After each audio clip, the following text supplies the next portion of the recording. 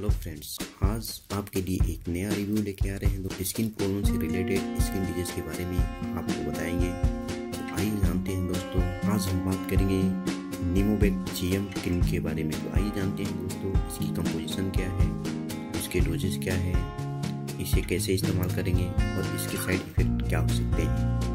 तो आइए जानते हैं दोस्तों। मैं आपको बताना चाहता हूँ कि इसका इस्तेमाल फंगल एंड बैक्टीरियल इन्फेक्शंस जिसमें redness, etching, dryness and swelling of skin, microbial infections, dryness and swelling of scalp, cutaneous, candidiasis and other condition में इसका इस्तेमाल होता है दोस्तों। फ्रेंड्स, इसकी कंपोजिशन है क्लोबेटासोल प्रोपिनेट 0.05%, न्यूमेसन सल्फेट 0.6%, मिकोनाजोल 2%, क्लोरोक्रिसोल 1%। ये इसके इंग्रेडिएंट्स है दोस्तों।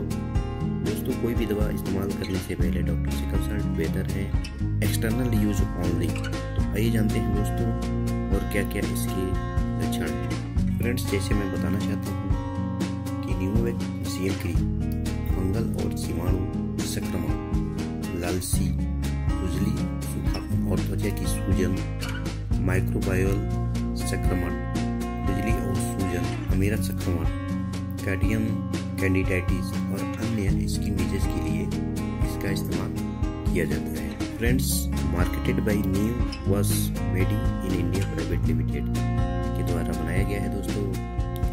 इसकी एक्सपायरी 9/2019 है और इसका मैक्सिमम रिटेल प्राइस है 85 रुपीज।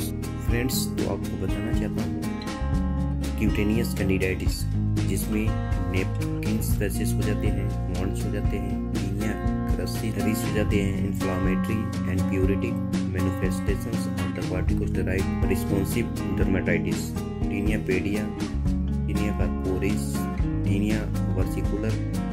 ये इसके लक्षण में बहुत अच्छे तरीके से काम करता है। फ्रेंड्स, आपसे रिक्वेस्ट है कि कोई भी दवा आप इससे पहले आप इस्तेमाल करते हैं तो डॉक्टर से कंसल्ट करके जरूर बताएं, तो कि डॉक्टर उसी हिसाब से आपका ट्रीटमेंट करें। फ्रेंड्स, आपको ये वीडियो कैसा लगा, आप लाइक करें, शेयर करें और आगे जानने के लिए एडवेंट इन्फो हब को सब्सक्राइब करें। शुक्रिया।